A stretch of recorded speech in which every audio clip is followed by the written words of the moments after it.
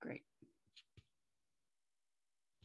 Hi there, everybody. I'm Hillary Lambert, Executive Director of the Cayuga Lake Watershed Network. And we are starting our second session of our Fall Community Conference.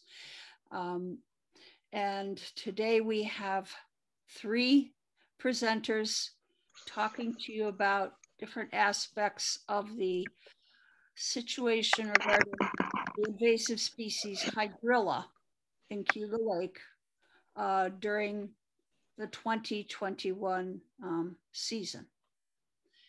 And before I introduce you, Lynn Leopold's I found. Please mute yourself. Thank you. Before I introduce the first speaker, I'd just like to say we've been at this now for 10 years. Hydrilla was first found at the south end of the lake in Ithaca, Cayuga Inlet in 2011. At that time, we mounted a kind of homemade ad hoc out of the blue response. Fortunately, a lot of people have come along to help since then.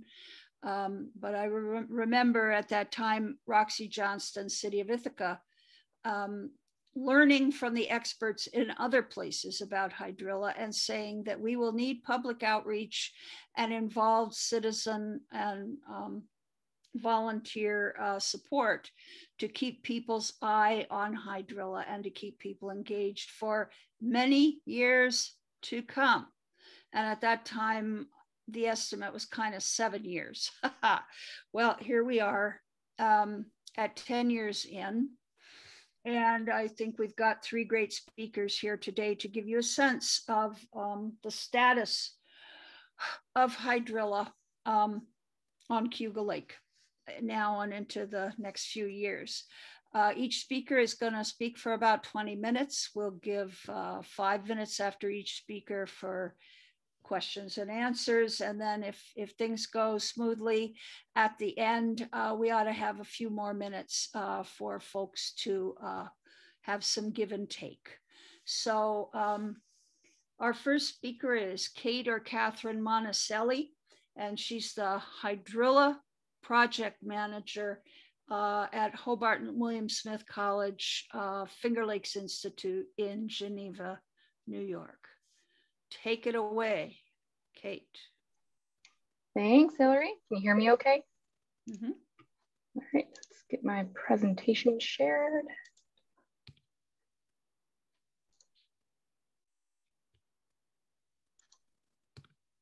And you can see that okay?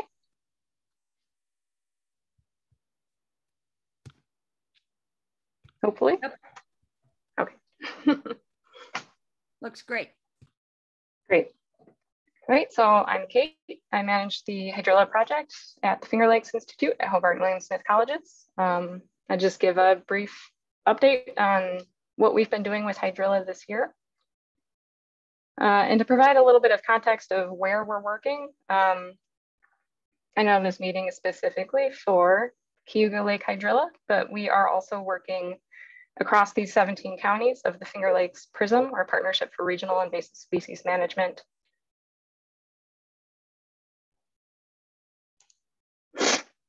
And just in case there's a chance somebody is not completely familiar with hydrilla yet in the past 10 years on Cayuga Lake, it is a submersed aquatic perennial plant. It overwinters as tubers, extremely invasive, grows along long, slender stems. They are very brittle. They fragment very easily. Key identifying features are the whorls of leaves. The whorls are usually 5 leaves and they are toothed. So those are really the first 2 things we look for when we're IDing hydrilla. Spreads very easily via fragmentation. As I mentioned, it's very brittle. So if the plant breaks and gets caught on something like a boat prop or a trailer, it can spread very easily. And once it establishes, it forms very, very dense mats of vegetation. It's very good at outcompeting our native aquatic plants. And we're really trying to catch any new infestations when they're early, because that is when it requires much fewer resources to manage. We have greater chances of eradicating any populations if we can catch them when they're small.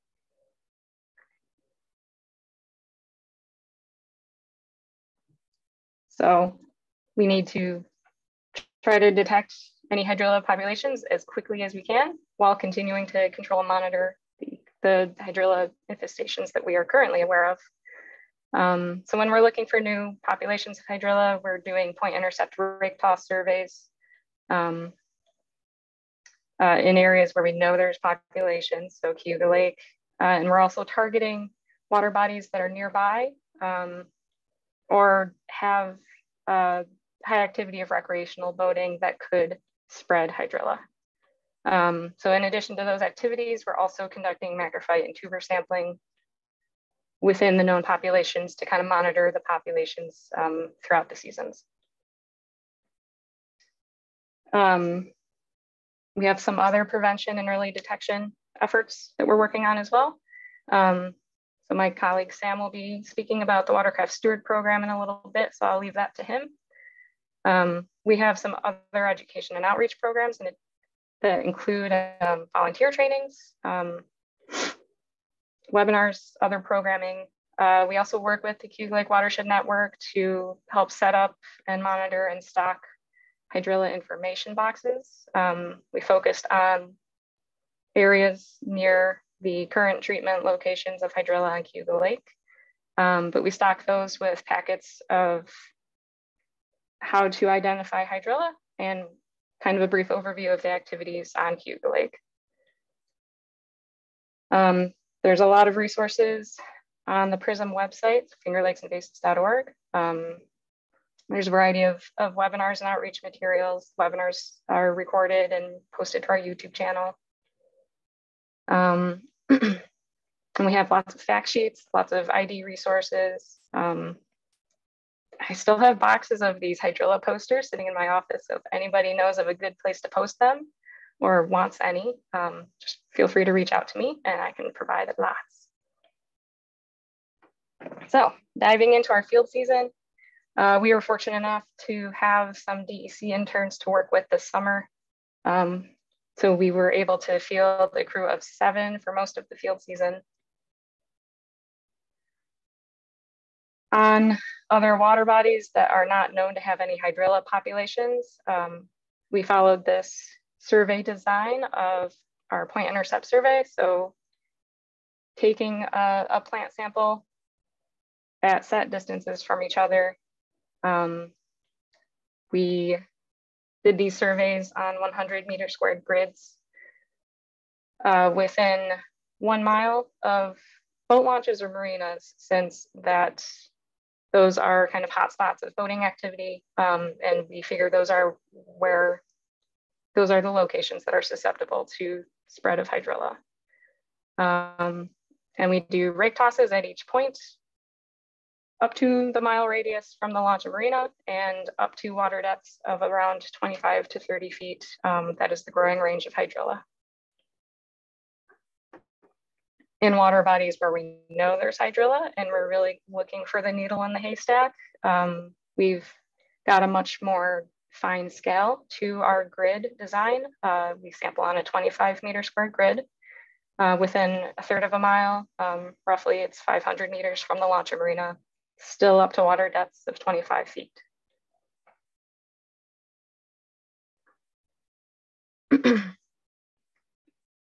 So in addition to those point intercept surveys targeted around boat launches and marinas, we did 2 additional surveys on Cayuga Lake this year.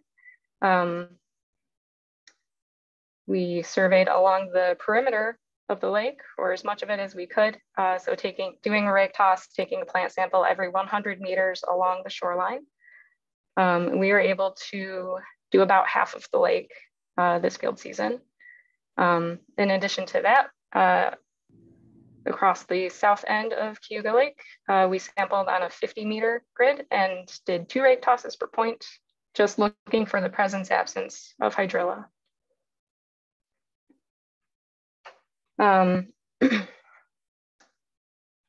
we did additional rake tosses as we could if there was an observation of a dense bed of plants. We did extra rake tosses there. If it's inclement weather, our field crew walked marina docks and did extra rake tosses wherever they could. There were also our macrophyte survey program had volunteers conducting rake tosses. Again, I think my colleague Sam will briefly discuss those data, so I won't include them here. So our field crew is actually still out sampling. I believe this is their last day in the field. So I do have our data through the end of October. From the beginning of June through the end of October, we were able to sample 14 water bodies. That was over 16,000 rake tosses. So I think that's a new record for a field season for us. We were able to sample across 10 counties during 86 days in the field in that period of time. Did not find any new hydrilla populations. We did have a few hydrilla detections, but they were only within the known infestations. So where we had detections were near the Aurora population, in Lansing at a known population and outside of Ithaca. And then zooming into Cayuga Lake, of those over 16,000 rake tosses, 9,600 were done on Cayuga Lake. About 1,700 were done to monitor the hydrilla control sites of King Ferry and Lansing. 766 were along the perimeter of Cayuga Lake, so our perimeter survey. Over 7,000 were a part of our point intercept surveys around boat launches and marinas. We were also able to provide people to help the U.S. Army Corps of Engineers monitor or do their plant monitoring at the Ithaca and Aurora sites throughout the season. And 3,400 of our rake tosses were done across the south end. We did 2 rake tosses on each of those little blue dots and recorded the presence or absence of hydrilla. We didn't find any hydrilla on those rake tosses.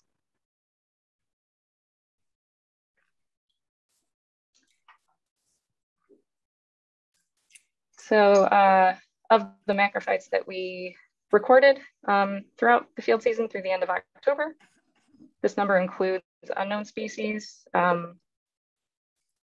the kind of lumped together unknown native pondweed species, as well as algae, but we did record 32 submerged macrophyte species. So this is across all sites in the region. The most frequently encountered macrophyte was American eelgrass, followed by a couple other native species. The most frequent invasive species that we saw were Eurasian water milfoil and starry stonewort. That's consistent with what we've seen during other field seasons as well. When we do rake tosses, we also record the total density of the plants on the rake. And about 1/3 of our rake tosses return no plants. So I do think that's interesting. Our Finger Lakes aren't entirely weedy. It's very patchy. So the macrophytes on Cayuga Lake specifically, still 32 macrophyte species were detected. Still consistent with the rest of our sites, American eelgrass is our most frequently encountered species, followed by coontail and cara. And starry stonewort and Eurasian water milfoil are the most frequently encountered invasive aquatic species. And then I always like to point out, I think this is our 3rd field season in a row that we've found the state endangered spiny naiad, so a native aquatic plant up at the north end of the lake.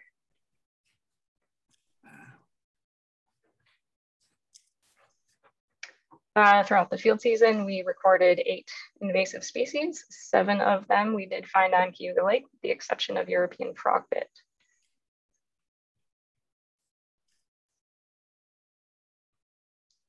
In addition to our point intercept surveys, we also did a little bit of hydroacoustic data collection.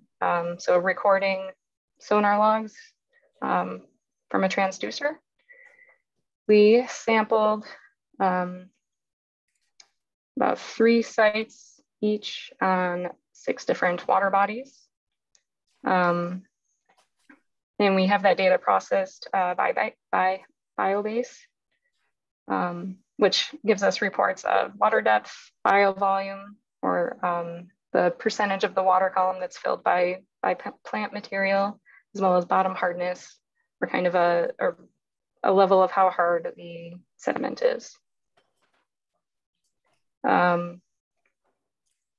We have somebody working on putting that data output into R and creating maps. So these are 2 example maps of the data that we record with that.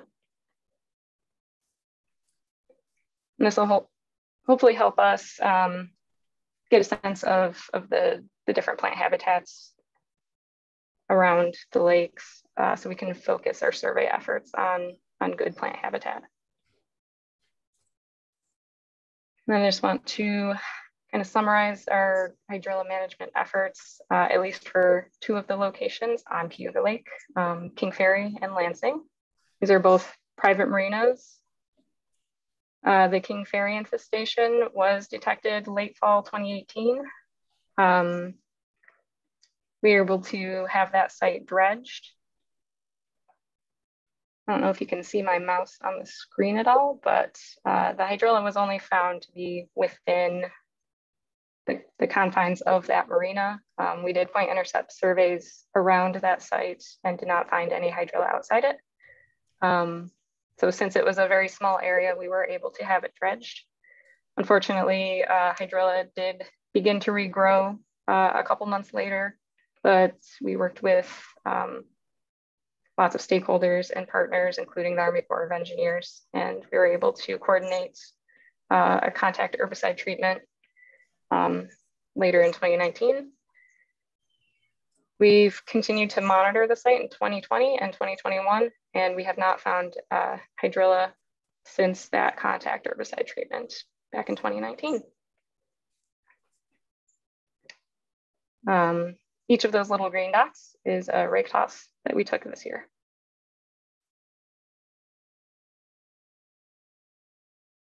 And then a little bit to the south in Lansing, and yet another private marina. Hydrilla was reported in August of 2019 at that site.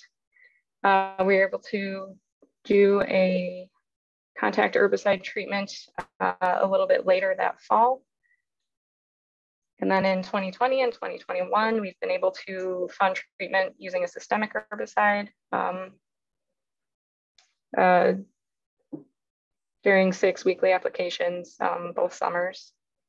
So this map shows where the initial hydrilla detections were before any treatment had happened. And then this map shows the hydrilla detections from this year. So it is getting a little less dense. The treatments seem to be having an effect. To try to monitor this hydrilla population, we did attempt a couple rounds of tuber sampling at that site. In June of this year, we used a post-hole digger to collect sediment samples. Ones were sieved on site to look for any of the tubers. Those samples were really collected around the edges of the marina, as well as the little connected pond where it was shallow enough to collect samples. We didn't find any tubers back then. We managed to get some extensions put onto our post-hole digger to collect the sediment samples. We were able to collect quite a few more samples this September, late in the fall. We concentrated those samplings around where we had been finding hydrilla this year, and again, didn't find any tubers. So I think we have a low enough population density that our detection level is pretty low.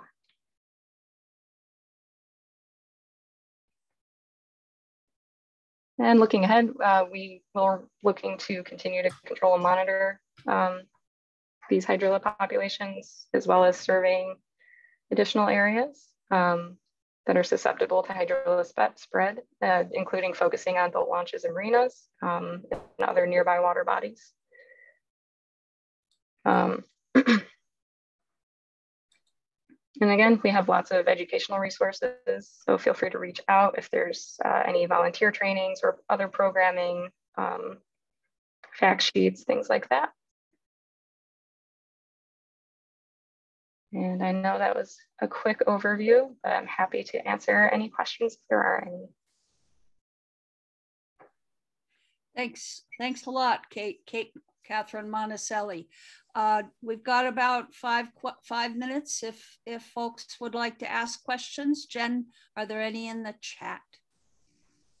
Yeah, thanks, Hillary. There was one question that Mike addressed also in the chat, mentioning he will answer that question a little bit later in one of the subsequent presentations. So if anyone does have any questions, please feel free to add them to the chat at this time. We'll give everyone a couple minutes or just a minute or so to put those in. This is Hillary. I've got one. I must admit, I don't know anything about the bioacoustics tool. And was wondering if you could just for a minute talk about it. It's kind of cool. I mean, is it new or have I just missed it? I think it's relatively new to me. We've been trying it out for the past couple of years to see what sort of capabilities it has and just how to work with the data. So we had a certain type of transducer installed onto FLI's boat, and we kind of drive the boat while recording the sonar in transects at certain sites. We upload those sonar logs to Biobase to analyze the sonar logs, and then it provides out an output that we can overlay on maps and things like that. So it provides us with bathymetry mapping, so the different water depths, as well as how hard the bottom is. It's kind of an arbitrary scale, but it does give a sense of, is it soft, is it medium, is it very hard, as well as the biovolume. So what percentage of the water column is filled by plant material? So is it topped out and it's just a huge patch of plants, or is it very low percentage of plant material growing there? So sort of an underwater 3D representation. A little bit. Get from it. Yeah. That's pretty neat. All right. Unfortunately, it doesn't give you what species are growing, so we still need to do rake tosses for now, but. Gotcha. Jen, are there other questions now? Yeah, thanks. That gave everyone a chance to throw their questions up. We do have a couple. First is, has any hydrilla been found outside the Lansing Marina? We looked a lot and we did not find any this year. And again, we did survey within 500 meters of the marina and along the shoreline farther away from it, didn't find anything. Thanks, Kate. Next question. What was the role of volunteers in the project, and were they conducting rake tosses, helping with outreach, et cetera? What did those volunteers help you all do? So might be referring to our volunteer program, our microphyte survey program, where we have interested people who want to help us monitor for plants. They receive sampling equipment and training, and then they do rake tosses wherever they have access to. They sample, I think this year they did every other week and recorded what species they found, and then submitted any invasive species detections to IMAP Invasives, the state invasive species database. So I didn't include those data with all of mine, but they did do a lot of work this year. And I think Sam will be briefly discussing it in a little bit. Perfect. Okay, question followed by a comment. Will the marinas be treated for some number of seasons after the last hydrilla find? Then the comment is, treating for up to 3 years after last hydrilla detection has become relatively common for eradication efforts. Yes. So King Ferry is kind of the exception with that. It has not received a treatment since 2019, but that's because we were able to have it dredged and the sediment was physically removed that brought the tubers with it. For a site like our Lansing population, we expect to treat at least a few years after a non-detect.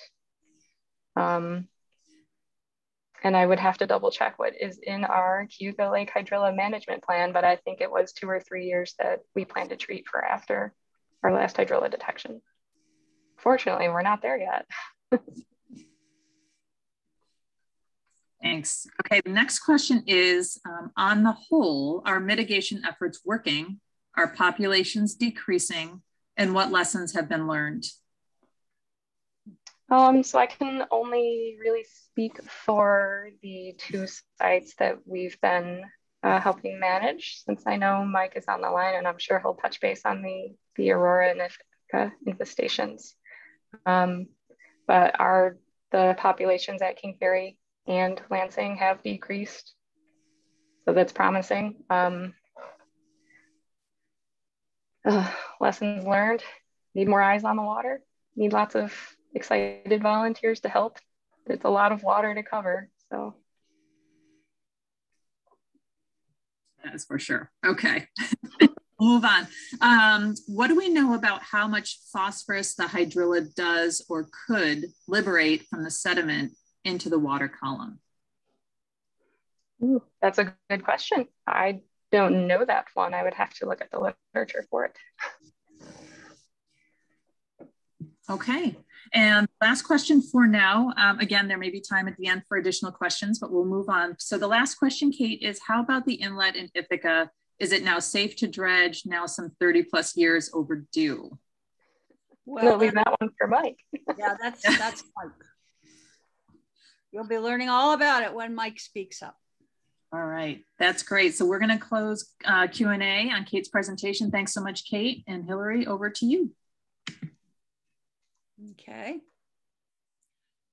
Our next speaker is Sam Beck-Anderson, and he is the Aquatic Invasive Species Program Manager for the Finger Lakes PRISM.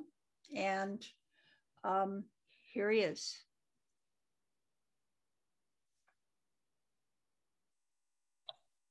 Everybody. Thanks, Hillary and Jen and the Cayuga Lake Watershed Network for having me today. Thanks, Kate, for that awesome presentation of our field work on Cayuga Lake this summer. I'm going to be expanding a little bit on some of the things we've done on Cayuga Lake this year as at the Finger Lakes Institute and Finger Lakes PRISM, focusing on AIS programming in general. So sort of focusing more so on still technical, but really focusing more on kind of some of the human elements of the hydrilla problem on Cayuga Lake. So I'm just going to start talking about the main portion of my presentation will be about the Watercraft Steward Program and all the work that they have completed this year. For those of you that don't know, Watercraft Stewards are seasonal employees placed at public and private boat launches across the region. The roles of the watercraft steward are pretty simple. The first role is the physical inspection of a watercraft and removing an invasive species from a watercraft as they are launching or retrieving from a body of water to avoid a potential moving of an invasive species and an invasion to another body of water or that body that they're on. Another role is the education and outreach aspect, a very important role of this program. It's sort of taking a sustainable approach at prevention that includes educating boaters on proper techniques for cleaning their own boat. So this is promoting essentially boaters kind of doing the job of the steward while we can't be there. We can't be there 24 hours, 365 days a week. So we want to make sure that people out there know kind of specifically what they're supposed to do and how they can help stop the spread of invasive species. And also data collection helps us make a lot of important decisions and valuable sort of strategic developments to the program. So really this program does, like I said, focus on prevention of invasive species being spread and ultimately detection as well through the data collection and the inspections. This map here shows the regional coverage within our PRISM. This is a snapshot of the top part of our PRISM. There are 8 programs contributing total. So just like Kate sort of gave a regional context for the work that we do, this program is also regional. It's not just focused on Cayuga Lake. It does kind of cover a lot of ground. So in total, 8 programs contributed to different steward programs on different bodies of water here. Let's see. Get to the next. Okay, so focusing on our program specifically, we have been providing watercraft steward coverage in the Finger Lakes region since 2012. On Cayuga Lake, pretty much since the inception of the program in 2012. A lot of the funding from for this program comes from the Great Lakes Restoration Initiative managed through FLOPA, as well as the New York State DEC. Most recently, the PRISM program, or the PRISM Fund has been funding a lot of this, the work on this program. Throughout pretty much every year, as we grow and as we learn more about this, and every season we learn a little bit more about the process, stewards, invasive species, specific populations on water bodies, and the users of those water bodies. We're able to, practice strategic management, and some of this can include changes or just updates to the geographical range. The number of stewards is changing as we sort of build our capacity. The management structure has been modified over time to support different programs, different sort of smaller level desires of the program and so forth. Technology is constantly changing, making our jobs easier and more effective, and our partners continue to expand and shift throughout the years. For this year specifically, our staffing and management, just to give an overview of who we work with, we had 23 stewards this year with 4 lead stewards, 2 regional coordinators, a biology coordinator, and as well, we work with a number of different folks at the Finger Lakes Institute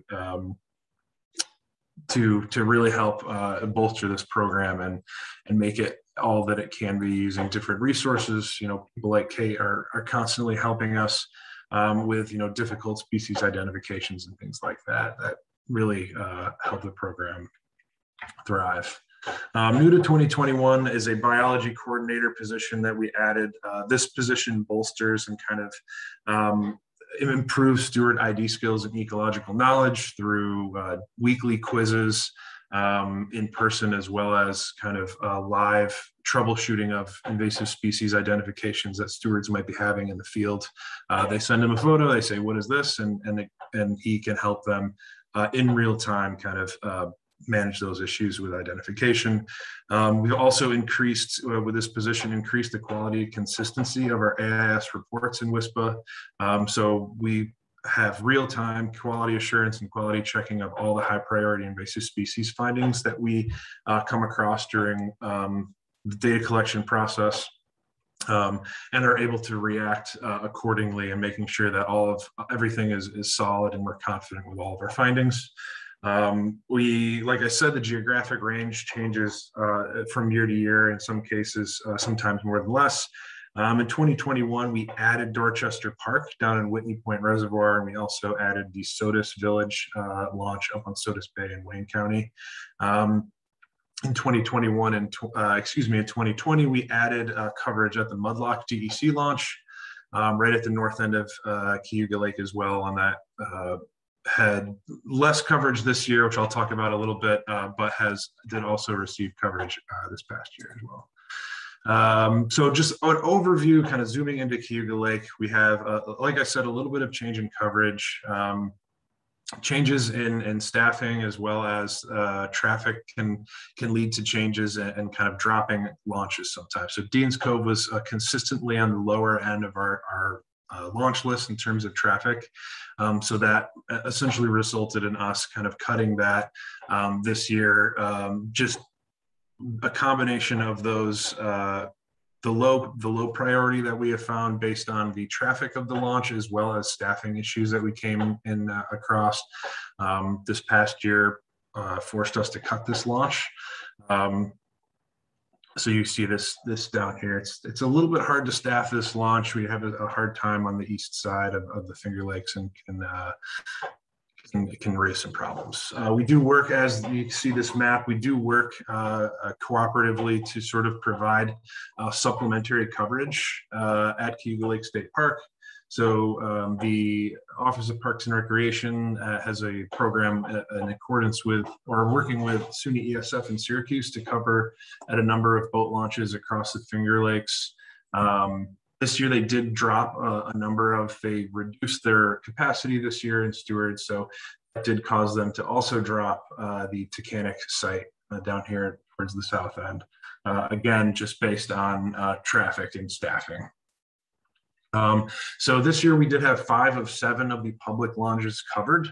The way that we choose these sites, essentially, you know, we're focused on hydrilla ultimately. So giving priority to the sites on the eastern side where the majority of the hydrilla populations have been found, and trying to cover as much as possible is another really important part about that. So as hydrilla continues and begins to start to appear in the water column, and like I said, continues later into the season, we try our best to staff stewards on the east side of Cayuga Lake for as late into the season as possible. And that is shown around here, kind of given that season range ending just a couple of weeks ago on October 30th. Excuse me. So just a couple of notes about, we're going to start talking a little bit about the data collected here. So one of the main roles, like I said, of stewards is collecting data.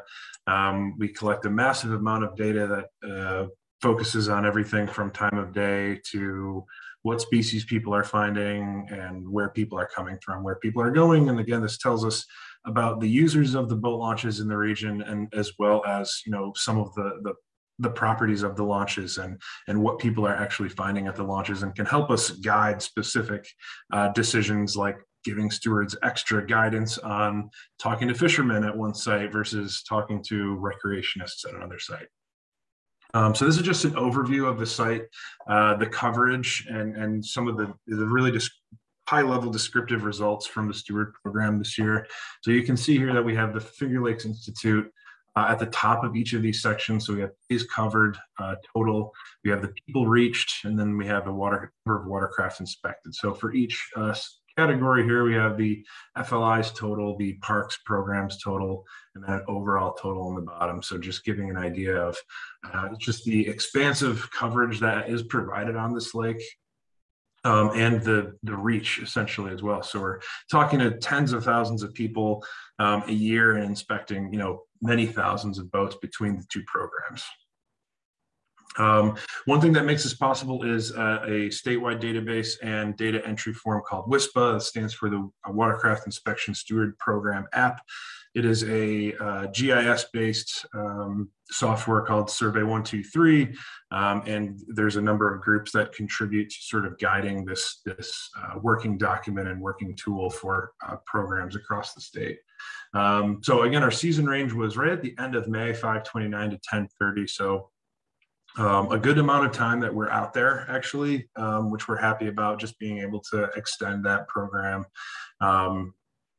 with a number of different funding sources. The busiest days on the lake, some of them a little bit more predictable than others. July 4th this year. It's not always some of those holidays. Sometimes it can be totally random days that become the most busy launch on the busiest days on the water body, but followed by June 6th and June 5th. So some of these having almost 400 inspections per day just on one water body is considerable for sure.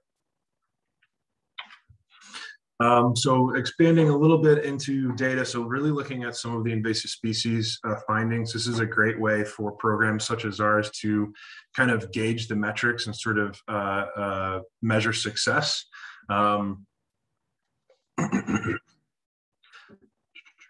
So this is a combined number of total interceptions for incoming and outgoing watercraft.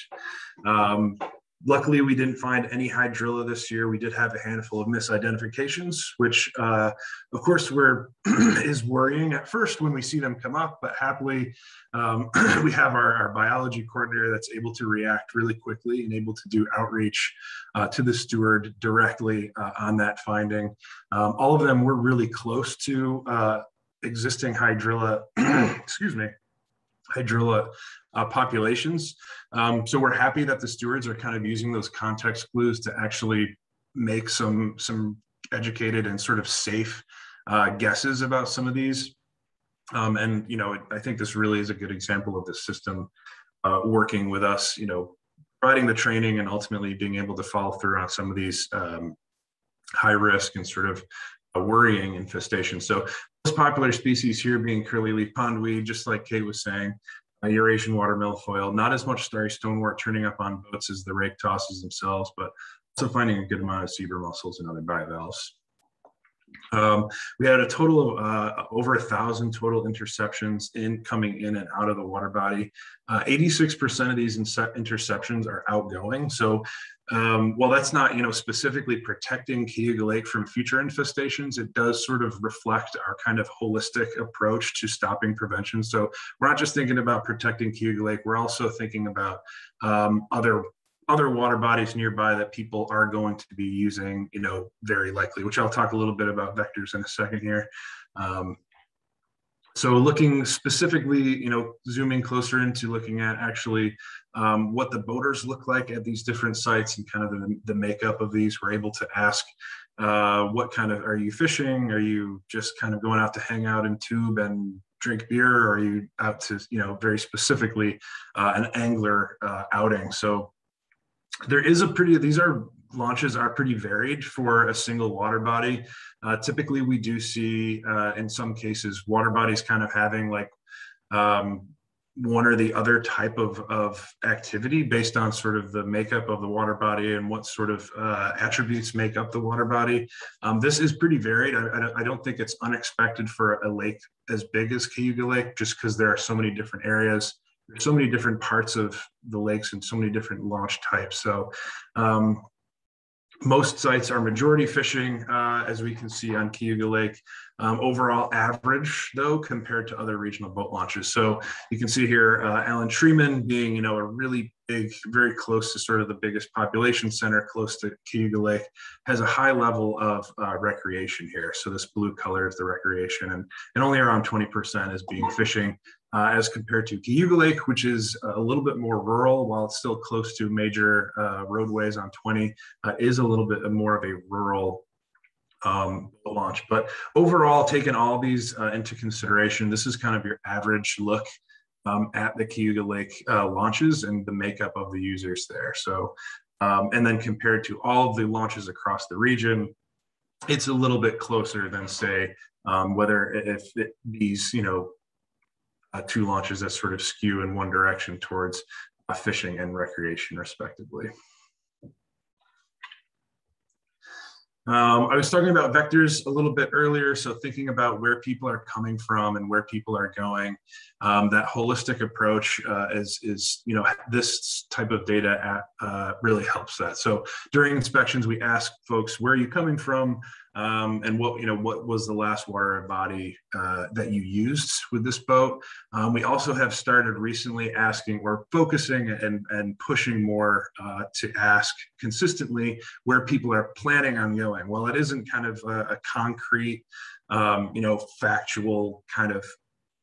It gives us a better idea of the other direction. So we've always had a good idea of where people are coming from, but now we're able to sort of expand that idea of where people are actually going from there, and where, for Cayuga Lake, I think specifically, looking at hydrilla and taking hydrilla to other water bodies, I think this is even more important, so that we can sort of plan at other sites or tell other programs that have these, so that they can watch out for, folks coming from Cayuga Lake. So primary vector paths are focused on nearby water bodies. So the top 2 or 3 are usually the closest 2 or 3 water bodies. So for Cayuga Lake, Owasco, Seneca, and Skaneateles being the top 3 previous water bodies.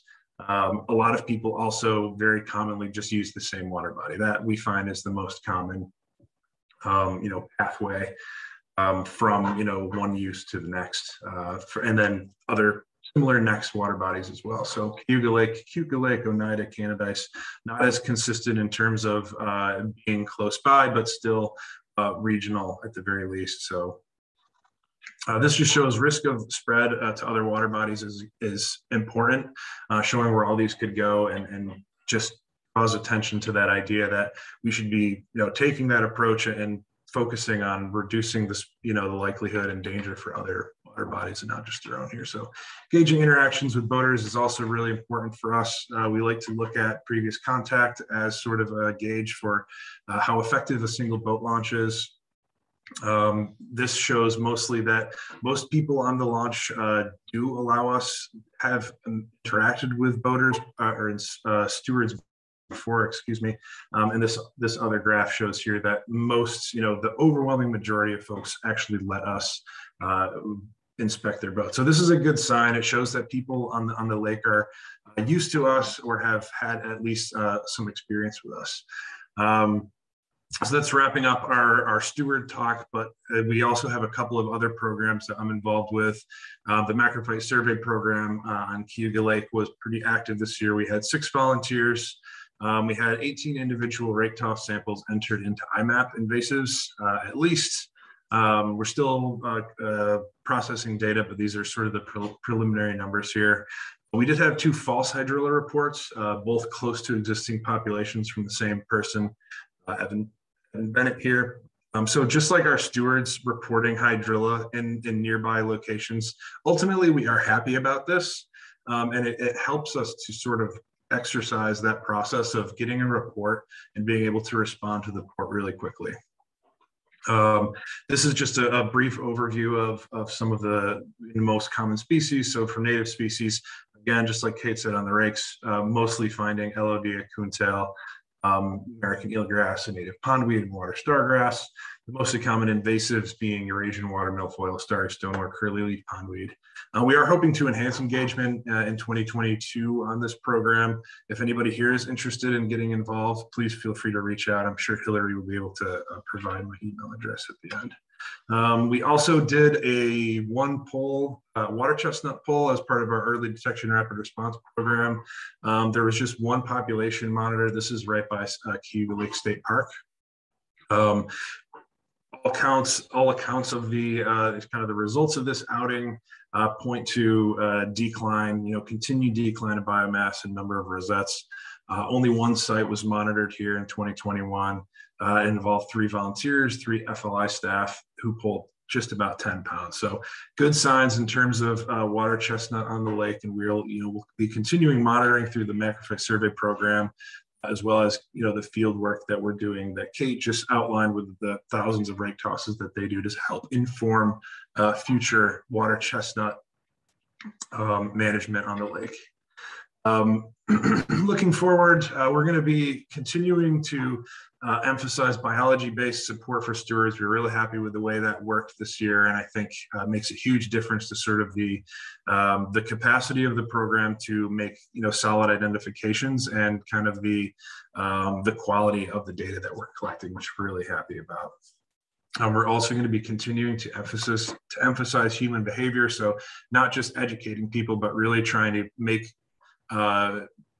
choices in terms of our outreach to encourage people to actually change their behavior towards, cleaning their boats and practicing, behaviors that promote the prevention of invasive species spread, looking for higher engagement on volunteer programs, and to expand our focused hydrilla outreach on Cayuga Lake as well. Just a quick thanks to our many partners that we've worked with on the Steward program, as well as our other AIS programs, and acknowledging our stewards and staff and funding sources here, as well as some of our references. So happy to take any questions if we have time for them. Thanks, Sam. That was really wonderful. I greatly enjoy your talks. Do folks have questions? I've got One, I know that last year in 2020, your efforts were somewhat affected by the pandemic, and I was wondering, what was that like from 2020 to 2021? Yeah, so in 2020, pretty much across the state, based on that WISPA data that we're able to collect, in 2020, the traffic at launches was significantly increased. Launch to launch, it did vary specific percentage-wise, but the state was saying somewhere between like 20 and 35% on average at sites. So that's just inspection. So you can imagine that, you know, actual traffic could even be increasing more than that. Compared to pre-pandemic numbers, I believe in 2021, we were still slightly elevated at some locations, but not quite to the level of 2020. Okay. Maybe people's desire for nature will calm down slightly. Yes, we'll see. It might be a good time to buy a used boat in the next couple of years because of how many people tried to get into the hobby and maybe weren't so into it. Sure. Jen, any other questions come up? Yeah, so far just one question, so feel free to put them in the chat if anyone has anything else. But the one question that's here, Sam, is do each of the state parks have boat stewards? And if so, what time frame are they on location? So what months of the year do they operate? Yeah, so Parks has historically operated a similar program to ours. It's been a similar scale in terms of the number of stewards. This past year, though, just due to funding issues related to COVID, they did have to operate. It's Parks and ESF are now working on that project together. They did have to operate at about half capacity this year. So they did only have a handful of stewards in our region and only about 10 statewide. So to answer the question quickly, no, definitely not all launches have stewards. We try to, just because of the reason that we know that parks, on our end, we know that parks are typically busy. They're not always the busiest launches on a lake, but they are typically, you can count on pretty good traffic there. So a lot of them are covered, and we do try to make we at least try to make an effort to provide at the very least enough coverage to know the traffic at that site to compare it to other launches within a water body. But time frame really does depend. So for example, we were at Long Point pretty late this year. I think somewhere in October we were able to be there, have a little bit of coverage there. Unfortunately, it really just it varies year to year based on staffing. We had some problems with staffing this year with people not sticking with the job. So we actually had like 3 different trainings this year. So one at the beginning of the year, one in the middle of the year, and one at the very end of the year, just to try to get enough coverage to cover the most high priority boat launches. You know, usually being Cayuga is always on our high priority list because of the hydrilla, specifically Long Point. Frontenac Park and Union Springs is another one that we cover really heavily, just because it's on that east side of the lake and has, you know, a lot of traffic there. Okay, one more quick question, Jen. Yeah, so a follow-up to that, Sam, is given that boat stewards are on the front line of the ID effort, what tools do they and boaters wish were available to contain the spread? They use, for example, boat wash stations, properly located weed boxes. Yeah, so I think I can safely speak for stewards and say that we would definitely benefit regionally from boat wash stations. Historically, they haven't really been included in a lot of the recent steward related funding opportunities. The DCs just, they do work, and they are being utilized in other parts of the state. So specifically, the Adirondacks has the highest concentration of boat wash stations. For people that don't know, this is basically a hot water pressure washer. They can be very expensive. They can be, they do scale down a little bit to sort of a more local level, but the infrastructure is expensive. There's more liability. There's more training. Ultimately, they are expensive, and they can be a little bit complicated. I think in an ideal world, every steward would have one, probably, or wherever it's really necessary.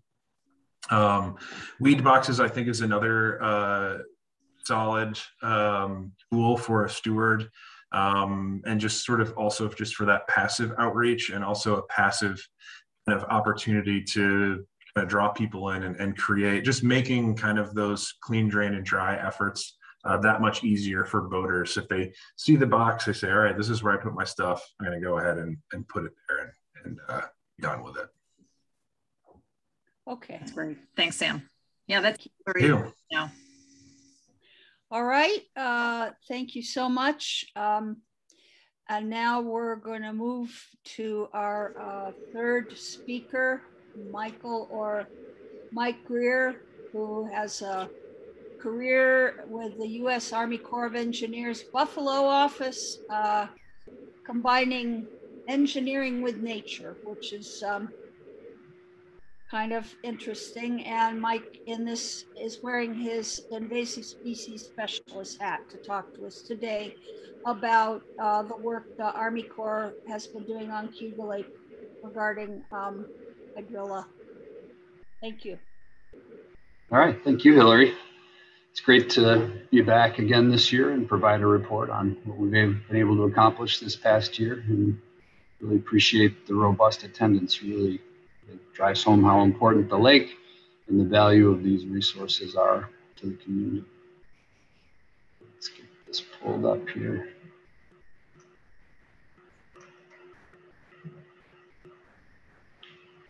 All right, can everybody see my screen?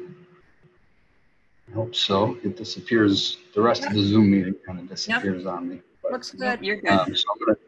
Okay, thank you. I'm going to cover two demonstration projects that we're leading, one at Aurora and one at the south end of the lake near Ithaca. We can conduct the demonstration programs under the Aquatic Plant Control Research Program Authority. It's provided by the Rivers and Harbors Act of 1958 as amended. So actually our work in this line of business goes back quite a ways, and actually back much further than that. But that's kind of the modern authority that we use for this work. I also really want to thank Rich Ruby and Mike Voorhees in particular for stepping in this year and taking on some new leadership roles in the project. I was actually on a detail to our research lab all summer, and interacted with the team a little bit here and there, but Mike and Rich really did a great job continuing the great work that we've been doing the past several years. But really, at the end of the day, this is a group effort. We've got a tremendous number of partners that help us side by side, make this be successful. Whether it's the village, the state, other federal agencies, Cayuga Lake Watershed Network, PRISM, Finger Lakes Institute. There are many, many, many partners. And the day-to-day interactions that we have with the community and those partners is invaluable. So I'm going to spend the rest of the presentation going over some of the project goals, the herbicides we used, the details of the treatment and the water monitoring, the point intercept results similar to what Kate showed, and then we'll talk a little bit about the next steps for 2022.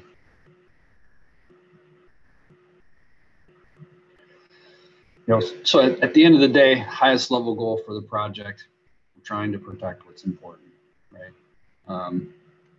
Public safety, responsible use of well understood herbicides. While these are demonstration projects, they are not demonstrating unproven herbicides, right? All of the herbicides that we use have a long track record, well understood. It's really just about how we go about using them and fine tuning their use to achieve the project objectives, right? And that really brings me to the second point here. Restore the Great Lakes, the Finger Lakes, protect the ecological and economic benefits that those water bodies provide, right? We know hydrilla can expand really rapidly, become very dense, and really detract in a significant way from ecological benefits of the water bodies. And that also has economic damages that go along with it people aren't able to use those water bodies to their fullest. And then lastly, we want to make sure that we reduce the risk of spread. Having it in Cayuga Lake is not good, but having it in many, many more lakes is even worse. So that's kind of what we're trying to accomplish with the project. Cayuga Lake, there's 2 active ingredients that we use, 3 different formulations. The first we use on a limited basis, really to spot treat and help assist areas where maybe we're not getting good control using the other 2 herbicides. And that's chelated copper. The specific trade name here is Harpoon. It's very safe as long as you're using it in relatively small quantities over limited periods of time. There really aren't any significant adverse impacts to the environment, fish, invertebrates, things of that nature. Very, very few restrictions, and very safe to use in and around potable water sources. Sonar H4C is a fluoridone formulation that is in pellet form. This is the primary herbicide that we use at our Cayuga Lake sites. Again, been used for a long time, very well understood.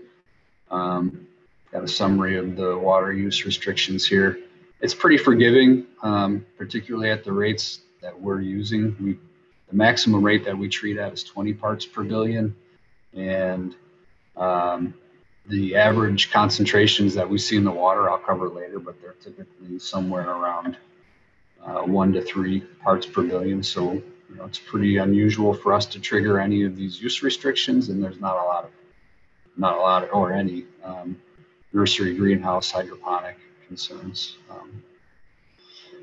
Sonar Genesis is a liquid formulation of fluoridone and has essentially the same use restrictions as Sonar. The Sonar H4C pellet, sorry. All right, so now I'll get into some of the details at Aurora. All right, so based on 2020 results, we formulated 2 main treatment plots. They are highlighted here in gold or orange. Again, the primary herbicide that we're using within those areas is the Sonar H4C formulation of fluoridone. We start off the season with 2 applications at 20 parts per billion to try and bring the active ingredient concentration in the water column up.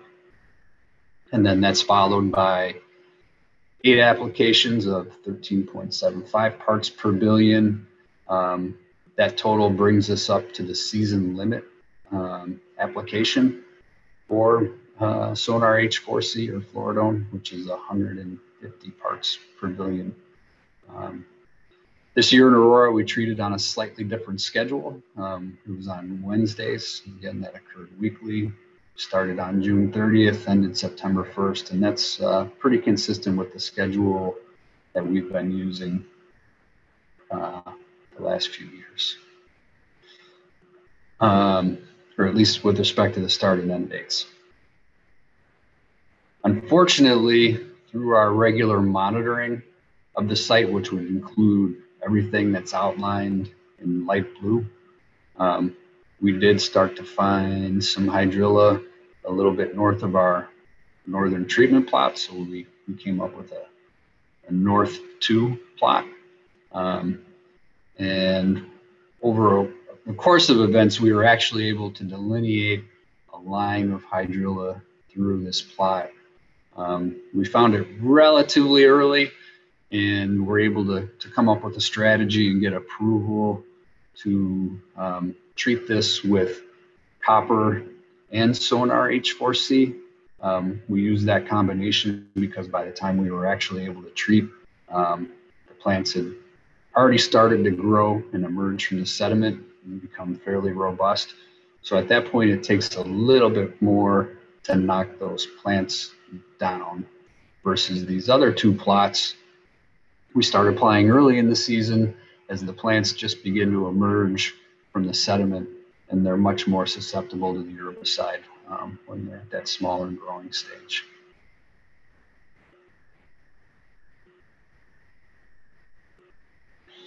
With respect to the water monitoring, it's a really important component of the project in terms of understanding public safety and making sure that we're within the appropriate thresholds.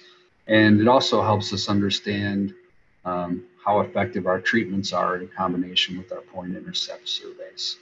So we shoot to maintain a concentration of fluoridone in the water that's somewhere between 1 and 3 parts per billion. Pretty tough to maintain in this kind of open water environment in the lake. We're out there weekly. We collect at all of these sites. There are more points that we collect at other points during the growing season. I'm not showing any of those here, but those are mostly collected to help us understand the efficacy there. What concentration of fluoridone are we really maintaining in the water? And it's really variable site to site, week to week, but the range is typically between 1 and, well, what we saw this past year was 1 and 2.6 parts per billion. Most commonly, the result is less than 1 part per billion for this particular test that we're using for our weekly monitoring. The detection limit is 1 part per billion. So we're typically below that. But we do have many hits on a week-to-week basis that are anywhere from 1 to 1.8 parts per billion. So this is what helps give us confidence, combined with our point intercept surveys, that we're maintaining concentration that's needed to kill the hydrilla and is a little bit more forgiving on some of the other plants that are found within the treatment areas. In addition to collecting samples in the lake proper, samples are collected weekly from the water treatment plant at Wells College, and all of those samples came in this year less than 0.5 parts per billion. And those drinking water samples are actually analyzed using a different method at CSI down in Ithaca, and their detection limit's just a little bit lower. So that's why we're reporting here at less than 0.5 part per billion. Need to, I think, be mindful of time here. So again, I've mentioned point intercept surveys a couple of times. So similar to the grid that Kate showed, we have a grid that covers this entire area. We use a combination of a 50-meter and a 25-meter grid to monitor plant abundance and frequency within the project area. Overall, hydrilla was less than 1.7% frequency throughout the year. I'm going to show a little bit of a breakout on this, but by the end of the year, our results were actually fairly good in this treatment area, right? We had, within the area that we treated, we actually had pretty good control. And that may be a little harder to see here because this is cumulative. Some of these points we would have found either prior to treatment or very early in the treatment. We do still see a very good abundance of other aquatic plants within the system throughout the season.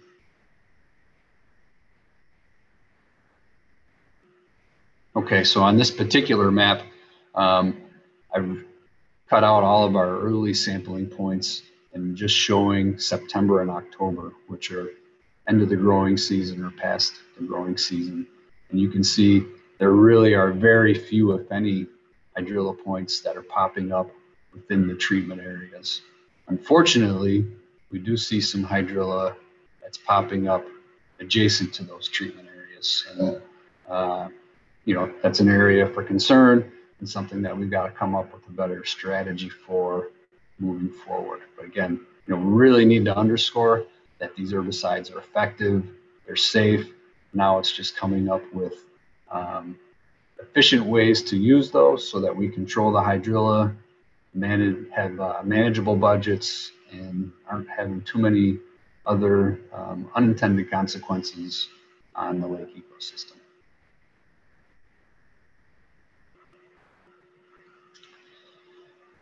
Here's the bad news, and I can't tell you how disappointed I am to have to share this.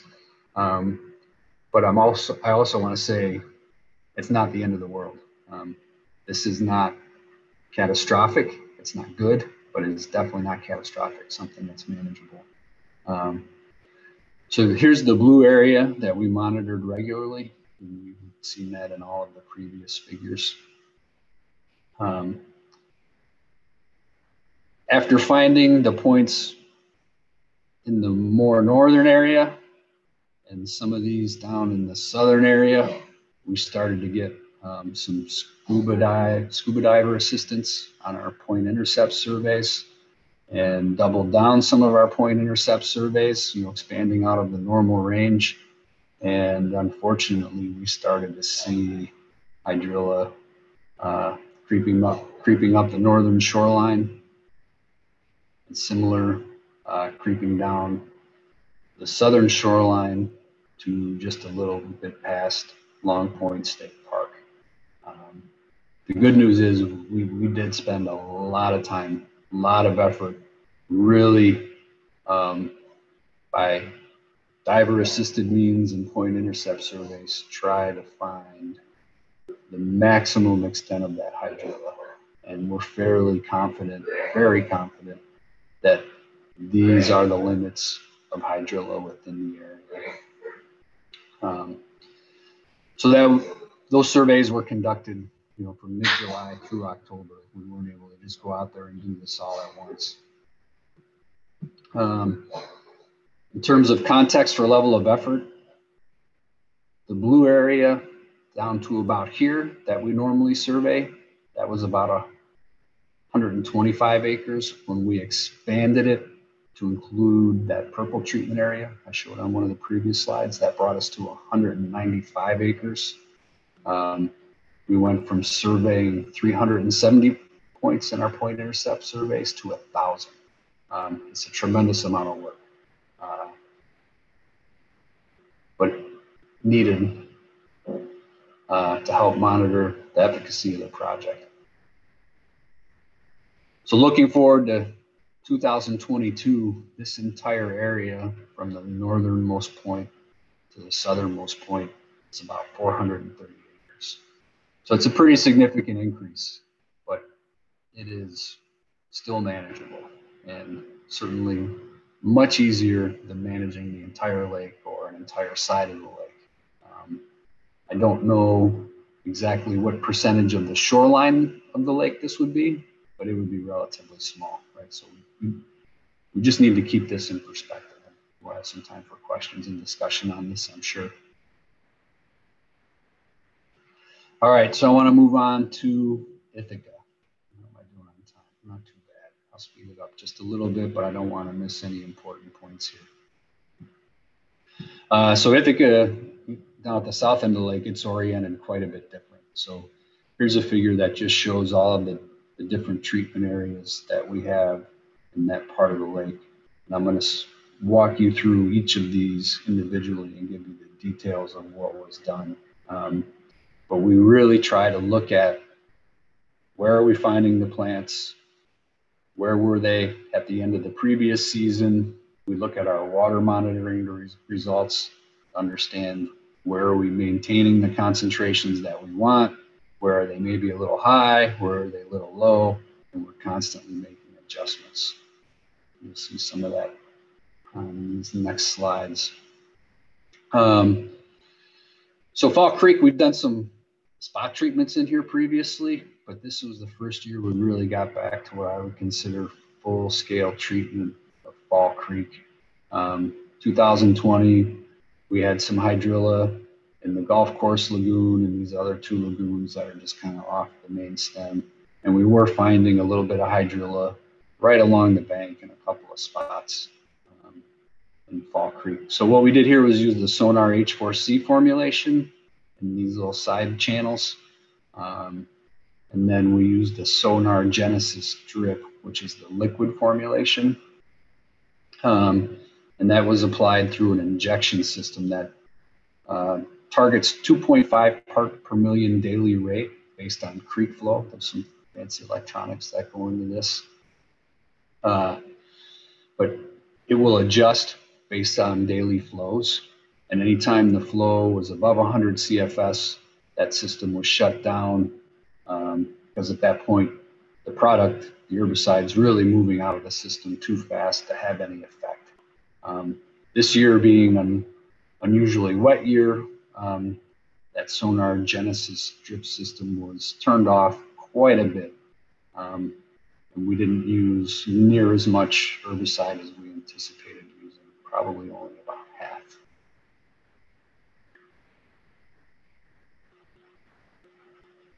All right, the Stewart Park and Cornell Community Sailing Club plots, that's an area that we've been working on for several years. We get very good control here.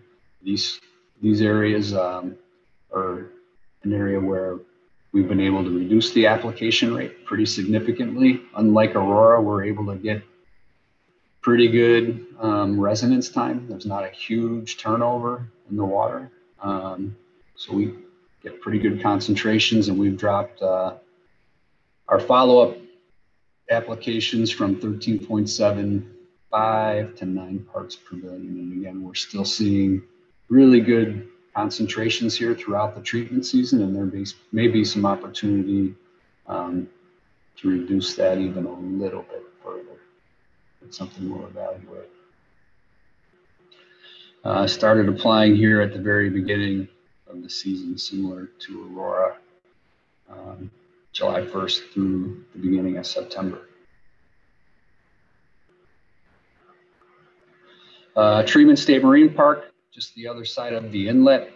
Been treating this area for the same amount of time. A little bit, well, same schedule in terms of the calendar, but the rate is a little bit higher here. They're smaller plots, they're not contiguous, and we've maintained that 220, 13.75 part per billion applications for these two particular plots, and they're relatively small.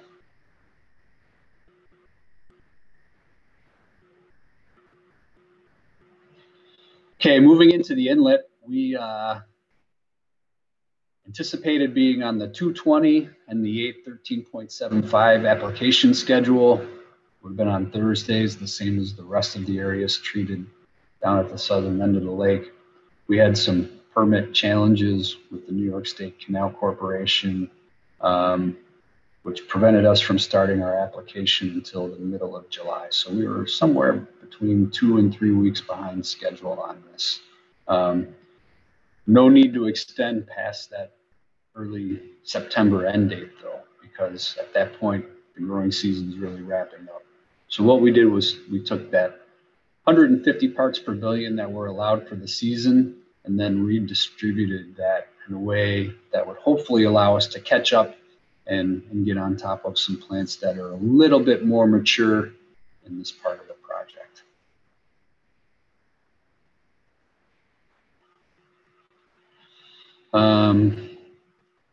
We did show some regrowth, particularly in this part of Cascadilla Creek and around the Cornell Crew boathouse, that little bay that's right there next to their facilities. So we came back and used some copper harpoon spot treatments in those areas to try and get a little bit better control and make sure those plants weren't putting out tubers for the next growing season. Application there, the application rate for the harpoon granular is 1 part per million.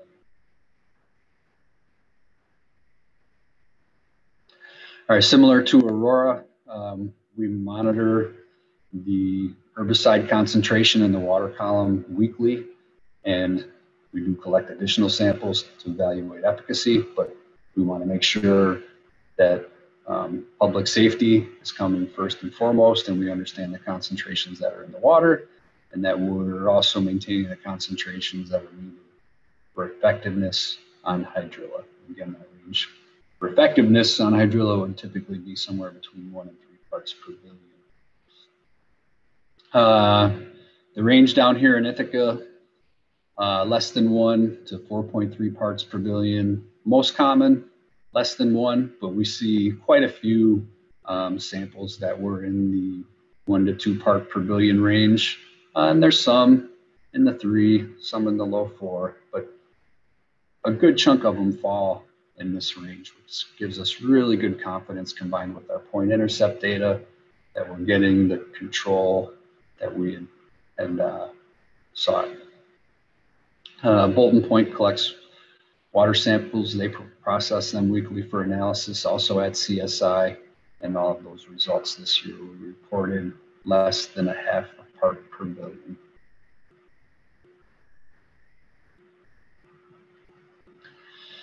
All right, good news here. Point intercept sampling, less than 1% for all the dates. By the end of the growing season, which is kind of the most important one, helps us understand where we left off. We were at less than 0.25% frequency of hydrilla in all of our point intercept sampling. What we did see though was, even though we did come in and try and rescue these areas with a little bit of a copper application, not sure we quite got across the finish line at the Cornell Rowing Club, and also here in Cascadilla Creek. The little bit, or the points that you find here in Fall Creek and out in front of Stewart Park, those were relatively early in the season. We did not find them later in the season. So it's relatively safe to assume that those were addressed through the herbicide application.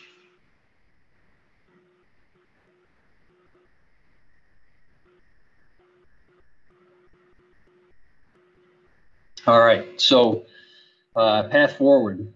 We still have quite a bit of work to do in terms of data processing and analysis. Most of it got done by today. Thanks, Hillary, for scheduling the meeting. That forces our hand a little bit and keeps us on schedule. I appreciate that. But we do still have a little bit more work to do there to clean things up. And we are in the process of preparing formal post-treatment summary reports that really capture everything that was in this presentation and more in a formal way that's available to share with folks so that they know exactly what happened. And really within a matter of weeks, we'll start conferring with all the stakeholders and experts that we normally do and draft plans for 2022. Sorry, that's a mistake there.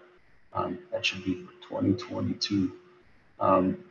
So again, nothing formal there yet, but off the top of our head, working on ways to address Aurora and split that effort with the New York State DEC so that can be affordable and get addressed to the fullest extent and get that site back under control. So we will be doing that and have been talking to the New York State DEC about how to split that treatment.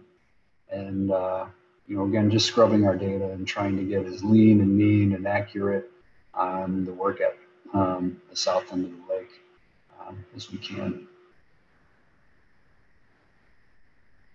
And with that, I'm happy to take some questions or have a little bit of discussion, but here are some additional resources if you're interested in the subject. Thanks so much, Mike. That was comprehensive, and I think tells us that it's a hard fight against hydrilla, and it seems to be sneaky or canny. I don't want to give it a mind, but I see how well things are working if you work really hard and focus in many areas at the south end, and it looks like in Aurora they don't quite have a handle on it yet, but you will. And I think that towns around the lake need to be paying attention to your study areas and the ones that the Finger Lakes Institute, Finger Lakes PRISM are doing, because it may be showing up at other places in the future. We've got time for a few questions here. But I also want to remind folks that this presentation is being recorded and it'll be available soon at the Cayuga Lake Watershed Network's YouTube channel. So Jen, are there questions for Mike? Yeah, we had a couple come in. Also wanted to invite people at this time, if they'd like to turn on their cameras, please feel free to do that. And after we have addressed the written questions, if folks want to unmute and ask questions in person, you're welcome to do that as well. We will let you know. But the first question that came in was about hydrilla and starry stonewort, and says, would the hydrilla treatment area near Allen Treeman Lake also chock full of starry stonewort? Is there consideration to address both species at this location? That would be nice. Starry stonewort is relatively new, not well understood, and it's probably not going to respond to the herbicides that we're using the same way that hydrilla does. Hydrilla is actually relatively sensitive to the herbicides we're using as compared to many other plant species. It's not likely that the work we're doing will have any negative impact on the starry stonewort. Okay. Understand why starry stonewort's a concern though. Yeah. Great. Thanks, Mike. Someone was curious about the exact conflict with the Canal Authority and that caused the delay in the treatment. They require us to get a work permit that includes an insurance certificate, and our contractor had some challenges getting the proper insurance certificate from their company, which led to the delay in the work permit. And the last entry into the chat was actually a comment about Aurora. I don't know if folks want to read this or if you'd like me to read it. But for those not reading it, it says the total area that has hydrilla in it is 438 acres, which is approximately 4.1% of the total lake area that ranges from 0 to 18 feet in depth. There's approximately 5 miles of shoreline affected, which is approximately 5% of the 95 miles of overall shoreline. Yeah, thank you, Rich. That really helps keep it in perspective. That's great. Feel free to put some more comments in. Feel free to unmute yourself at this point if you would like to. One final comment that came in here, Mike, is dredging the inlet safe now or no? Yeah, so it's safe to, but there may still be considerations with how to deal with that material, right? So I would also say the timing of the dredging would be relatively important. You wouldn't want to do that in the middle of the summer when it would be easy to spread fragments, right? So early in the season or end of the season when the risk of spread would be low. Right, so the inlet is another core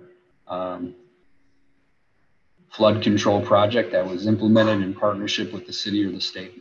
So I got to be a little bit sensitive there. I know there's other things driving the need in the discussion on dredging the inlet. Right? But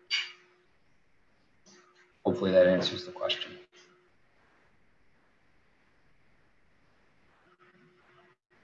Okay. Thanks everybody. This will be on our YouTube channel soon. I also want to let you know that we're working on putting together a presentation in the next 3 weeks by USACE Bill Capel, who is going to give a reprise of his classic presentation about lake levels in Cayuga Lake and how they work, because we've had such a problem with flooding and damage to people's beaches, the shorelines, docks, and so on. And we hope to have some commentary from the network's chair, David Wolf, at that time about climate change and its role in now trying to deal with lake levels in Cayuga Lake.